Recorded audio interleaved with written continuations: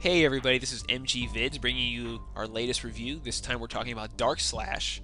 So in Dark Slash you're a hero with basically a lightsaber, which is pretty cool, fighting off the enemy horde, which ranges from what look like zombies to wizards, etc. And you basically progress through waves. So let me just hop in and show you what the game looks like. The graphics are not the greatest, okay? I will be the first one to say that. They're pretty poor.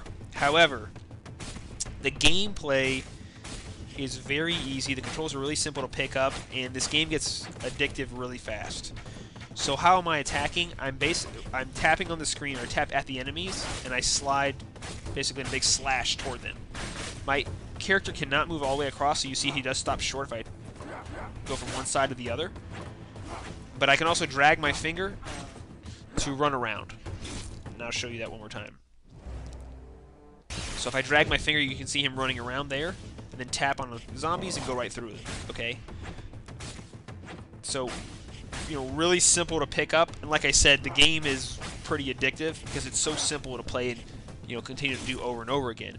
Okay, the downside of this game is the money piece, okay? When you first buy the app, it costs 99 cents, which normally is not a big deal. And when you pay that initial fee, you start with 3 save me's. You see that here. Once you use those 3 save me's, like I have, the only way to get more of them is to pay 99 cents to get 3 more. So I think that is just really a huge drawback on the app.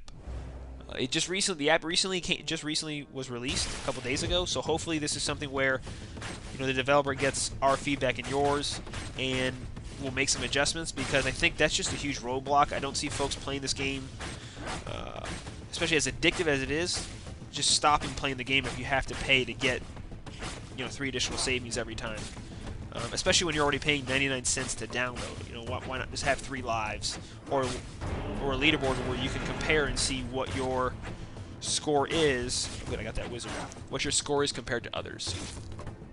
You can share it on Facebook and Twitter if you choose to, your score.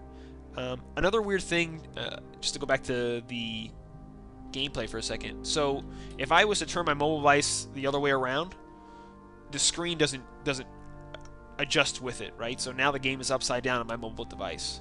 So that's another weird thing that typically all games will, you know, it'll just flip over and readjust for you. This game does not do that.